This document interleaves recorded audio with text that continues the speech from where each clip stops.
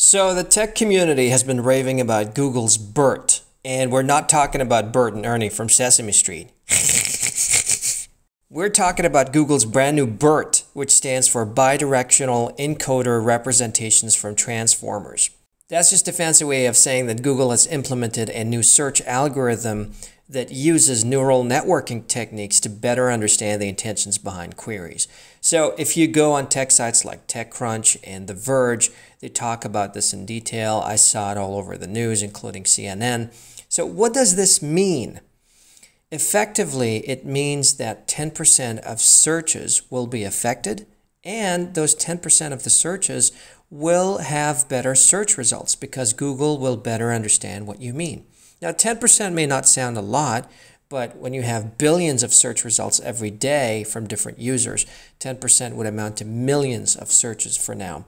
So I think that's pretty exciting. You can't tell the difference between a BERT and a non-BERT search result, but Google says that it will use BERT to enhance the search results. BERT marks the first time Google is using the latest tensor processing unit, the TPU chips, to serve search results. What does this all mean? It means that Google Search is now better able to understand exactly what you're looking for and provide more relevant search results and featured snippets.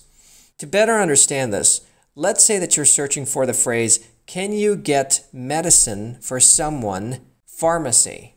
The old Google search algorithm treated that sentence as a bag of words, according to Pandu Nayak, Google Fellow and VP of Search. So it looked at the important words, medicine and pharmacy, and simply returned local results. Now, the new algorithm, according to The Verge, was able to understand the context of the words for someone to realize it was a question about whether you would pick up somebody else's prescription, and it returned the right results. So if you want to know how BERT works, the way BERT recognizes that it should pay attention to those words is basically by self-learning on a titanic game of Mad Libs. Google takes a corpus of English sentences and randomly removes 15% of the words. Then BERT is set to the task of figuring out what these words ought to be. Over time, that kind of training turns out to be remarkably effective at making an NLP model understand context.